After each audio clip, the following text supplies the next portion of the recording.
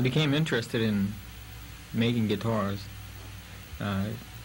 shortly after I was playing myself and had difficulty getting good quality guitars in those days.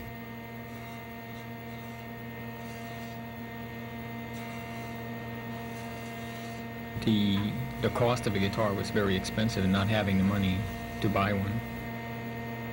Good guitars were very difficult to come by.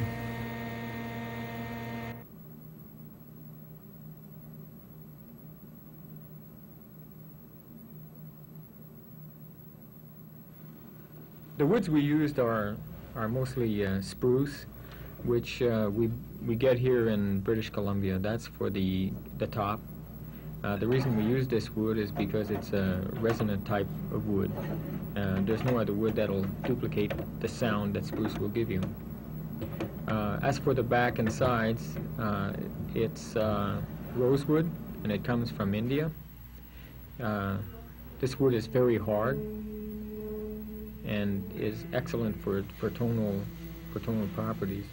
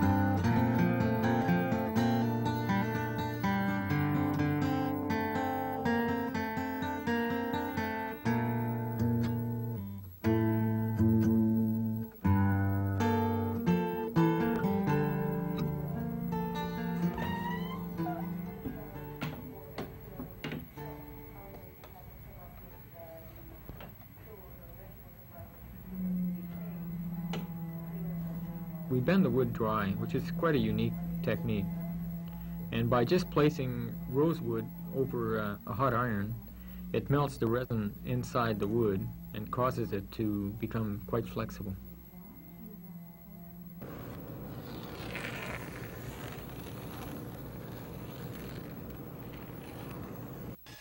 Making guitars originally was a hobby, only to make guitars for myself.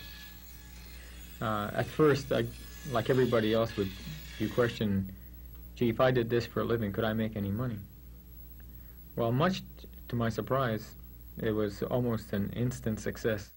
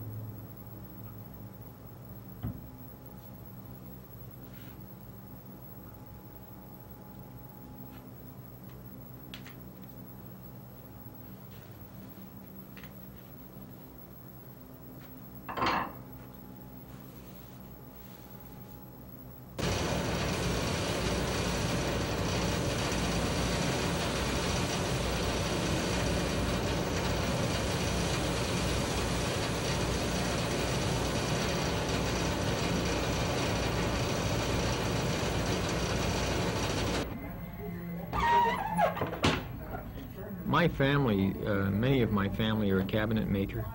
My father had 9 brothers, and most of them were cabinet makers, so I inherited that particular part. Eventually I learned to play guitar, and the occasion came that I had the opportunity to meet Edgar Munch.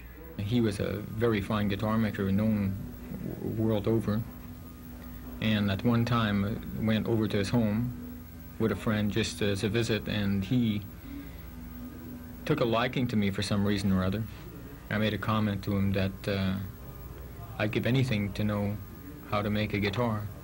And he interpreted that as, could I come in and make a guitar with him? And he said, sure, come in tomorrow.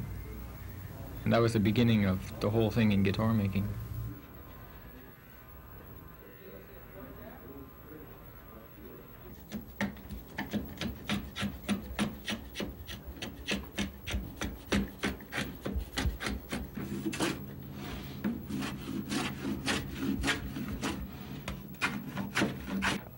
One of my major function in the shop at this point is also matching of all the woods that are used.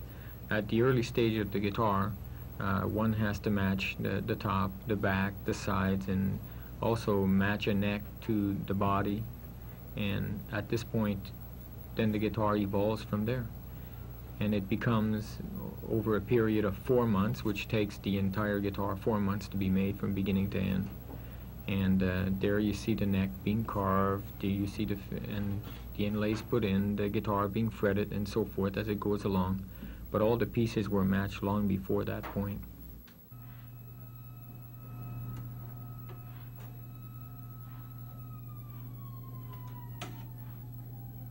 We select our employees in, I guess, a very strange manner compared to what most other people. We don't have cards to fill in or all kinds of things like this. What we do is I have an interview with him or her just walking in, and I can normally tell within the first 5 minutes if I'm going to like that person or if that person is suited for that particular job. It's not as romantic as most people would have you believe. It's a very dirty job, but it does have its rewards, and the rewards are, of course, that when you have a finished product, it's a wonderful feeling to have accomplished this type of work.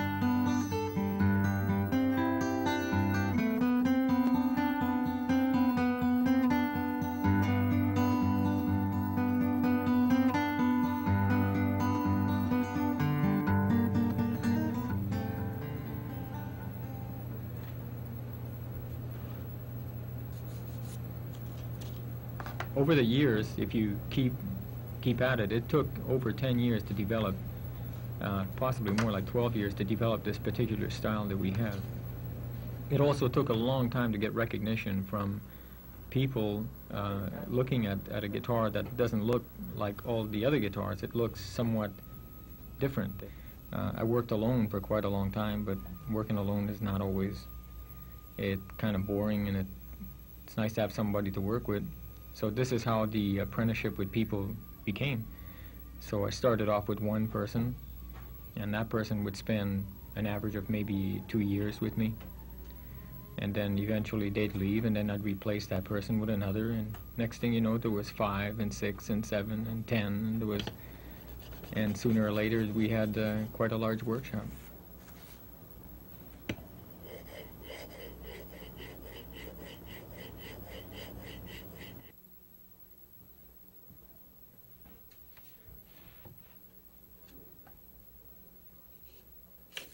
One of the things that we try to retain is the craftsman type of work, which was done years ago. Even though we use a lot of large machines and of all types, sanding, planing, cutting, and so forth, we still retain a lot of the small hand tool.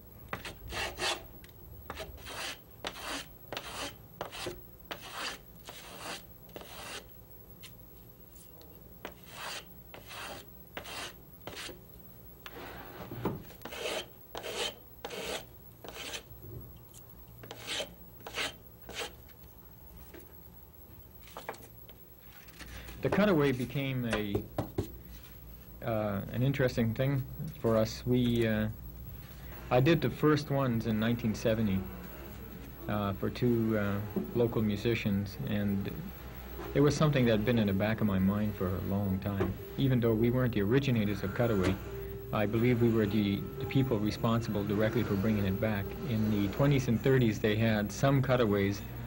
Epiphone was one company that had a style of cutaway, but it was nothing like what we're making right now.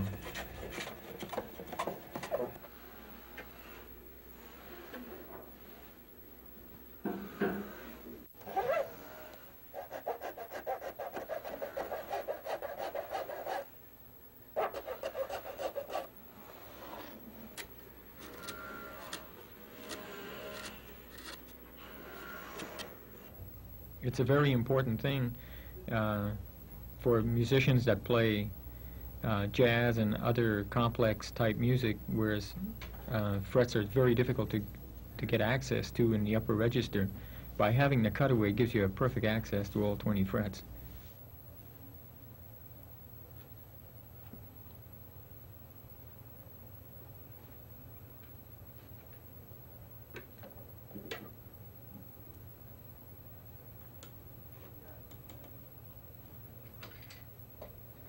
The morale in the workshop is very interesting.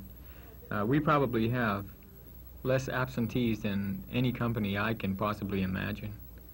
I don't really know why. I presume that the reason this happens is because everyone is very happy with their jobs. And to be able to work with your hands and to relate to something like a musical instrument must be quite meaningful. I know it sure is to me.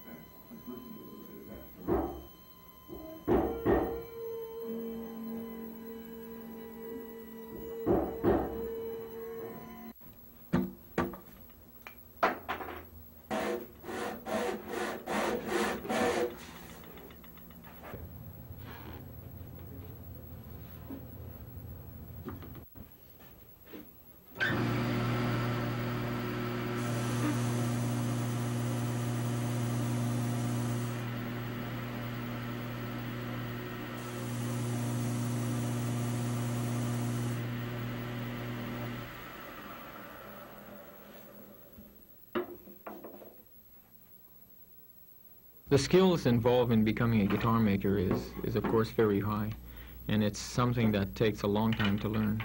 One couldn't learn it in 6 months or a year.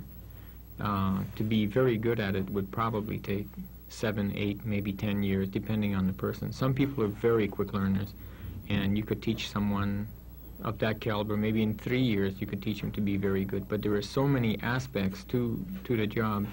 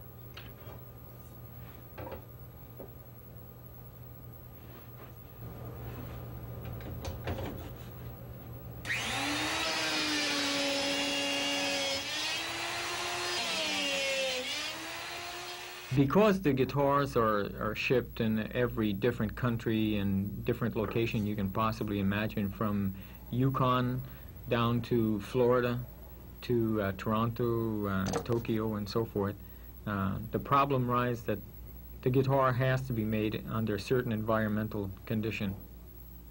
You can't make the guitars in a wet environment. You can't make the guitars in a dry environment. You have to compromise somewhere. So we follow a pattern which is the best one we can come up with, and that seemed to be a 42% relative humidity to 72 degrees Fahrenheit.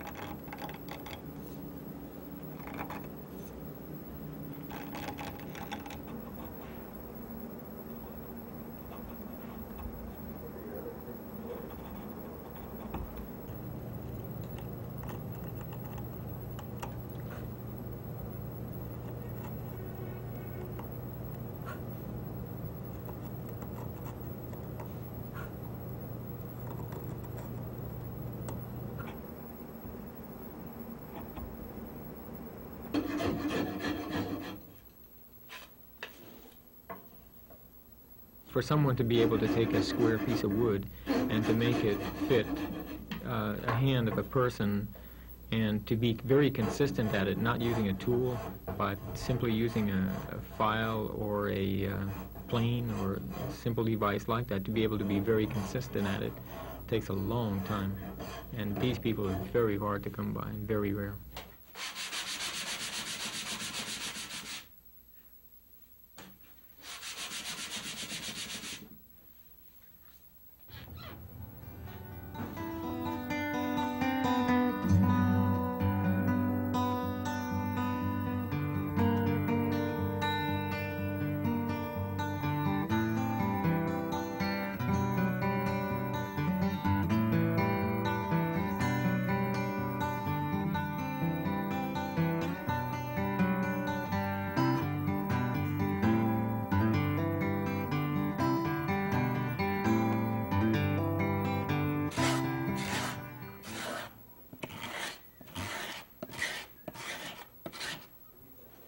Quality control is done by everybody, and I trust them to handle their own department and to do that. Even though I go all day long and I check on different aspects of it, the employees do not need to be supervised for quality. They enjoy their work, and so therefore they don't need that kind of supervision.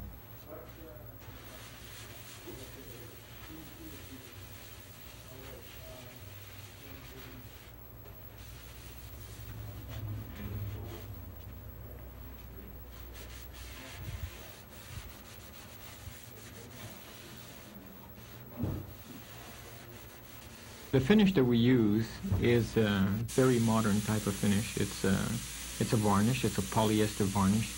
It's used by very few people, mostly because it's very difficult to get, and unless you produce a certain quantity of guitars, it wouldn't be feasible for you to use. It took a long time to learn how to use this particular product, mostly because you can't read books on it.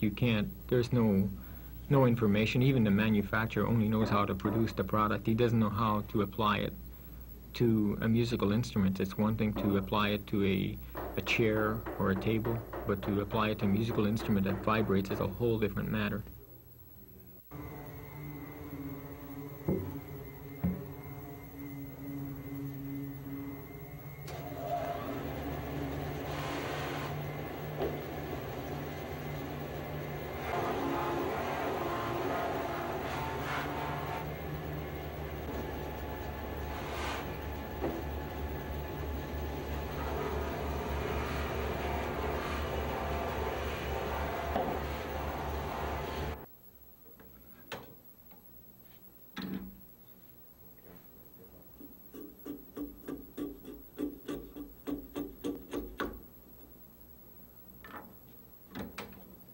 The first time I came to Victoria was in 1972 on our honeymoon, and liked the place. It was a tremendous place. I lived in Vancouver before, but never came to Victoria. We came here the following year, and the following year after that. This was from Toronto. And eventually, in 1977, just decided to make the move and come to Victoria. The climate is great. It's very easy for us to make our guitars. And it's just a real good place for this kind of thing. And also, it's fairly central for us in a way. Japan is close. The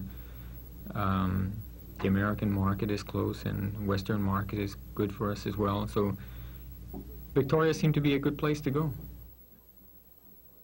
We sell guitars to many countries at this point. We sell guitars in Germany, Italy, France, England, just many countries. One of the nicest countries to deal with is Japan. We deal with a very large company. They're called Kiowa. And even though the company, this is the interesting, even though the company is extremely large, it likes to deal with people on a one-to-one basis. You know, we receive letters from them pretty well weekly, and they are handwritten. And what's nice about it, it's addressed to my family, to my wife, and to myself. And it's nice to deal with people that are in a real commercial situation and still deal with people on a one-to-one basis, even though there are hundreds and hundreds of officials in a specific company.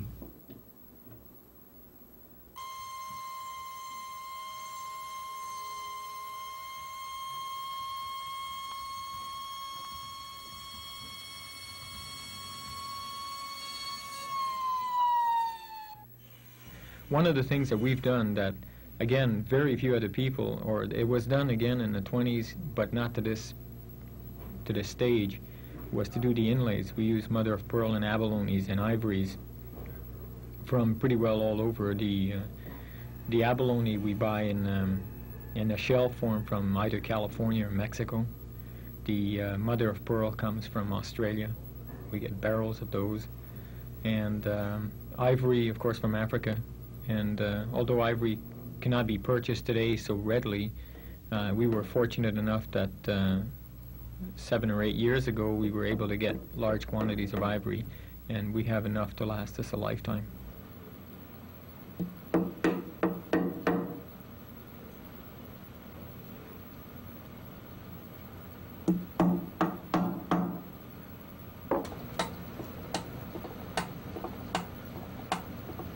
One of the most rewarding things about my jobs is being able to turn either a television or a radio, or watching or going to a concert and watching one or two or more performers playing on the Larrivée guitars. It's and the same applies to the people, the employees or the people associated. It's quite an honor, and it's quite a rewarding, you know, to work so hard and so much dust and noise and so forth, and then to be able to go into a wonderful environment, a very artistic situation, and see the guitar that only a few months ago was in the workshop as a bunch of piece of wood and just nothing, sawdust and glue and things and so forth, and to watch this piece of art that's now being played it's a wonderful feeling.